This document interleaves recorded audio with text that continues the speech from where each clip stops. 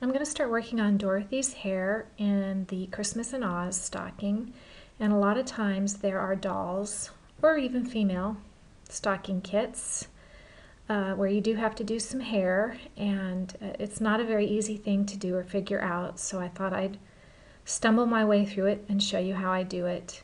One of the first things you have to do is cut up the yarn that's provided in the kit to the size needed. In this kit it wants 20 9-inch lengths, so the best way to do that was to take one strand, fold it in half,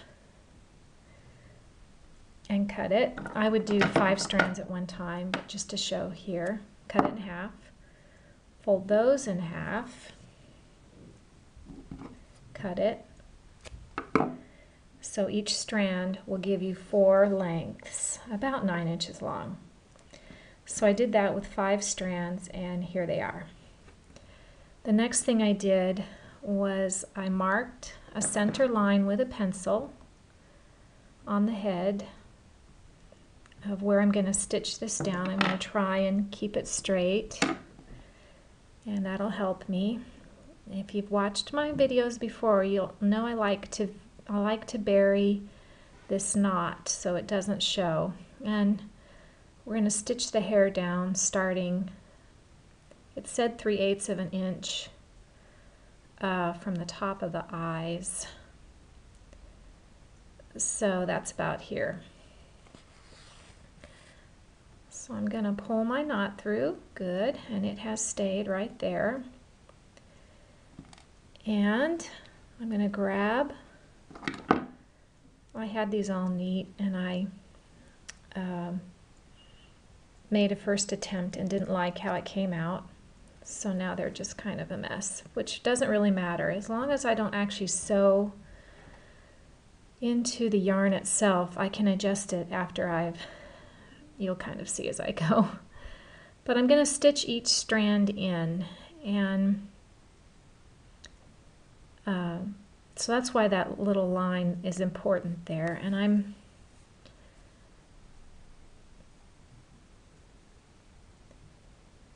going to put one down,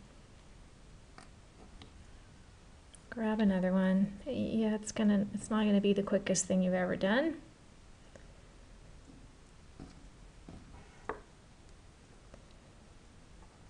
And probably shouldn't have come right up in the middle there.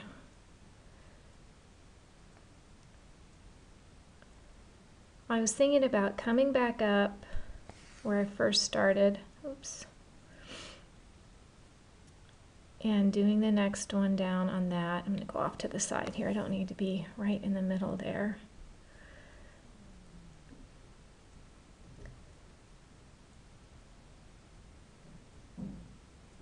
Come back up in the middle.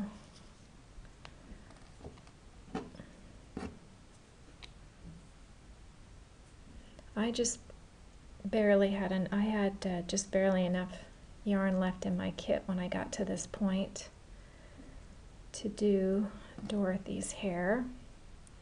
So if you don't have enough, by the time you get to this point in your kit, you might have to go buy a strand of, or buy a little package of DMC floss. Again, I'm just going to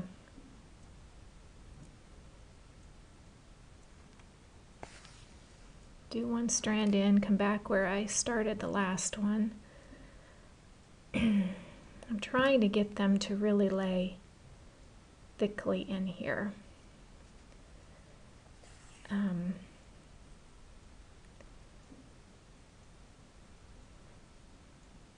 So this is going to be covered up on the side when we make a braid for Dorothy's hair.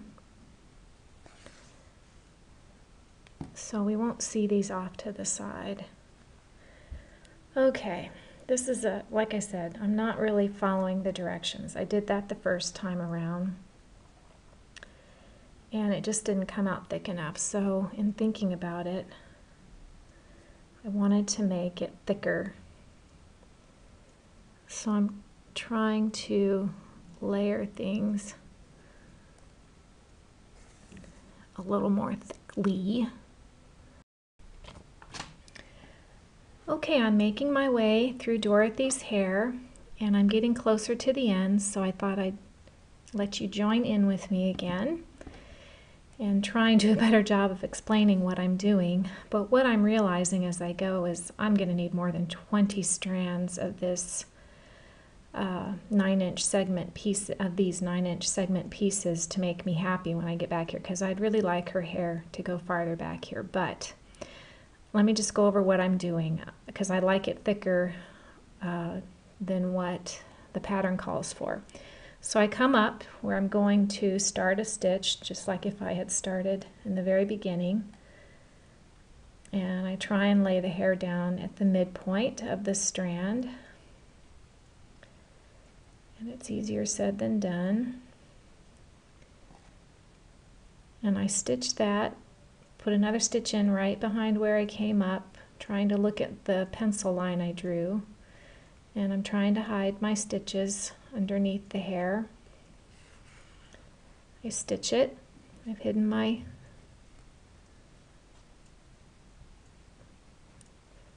and see, I'm just got a little jumble of stitches back here where I'm hiding.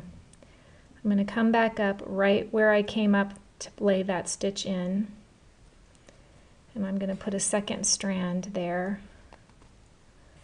to try and make it thicker. So I'm realizing I'm going to go through those 20 strands, and so there's not going to be enough thread provided in the kit to do it the way I think it should be done, because I only have like 3 more strands and it's not going to cover that area.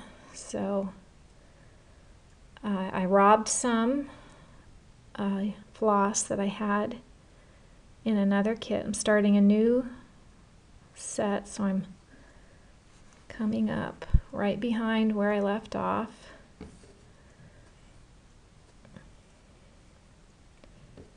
And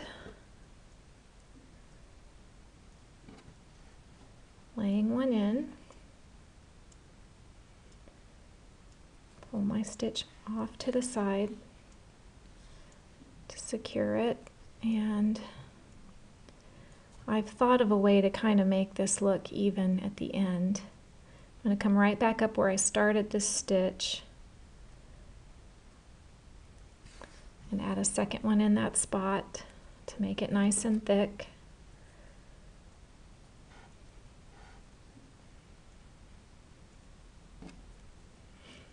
And I'm going to come as close to stitching where I was.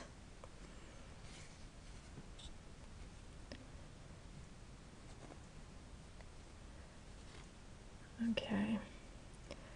So I was able to rob some more from another kit. If you don't have another kit, you might just have to go out and buy a skein to get it thicker. I really don't need that much more. You know, maybe 5 more strands will, or 6 more strands will do it, so another length. So I'll do those, and then I'll let you see how I finish it up.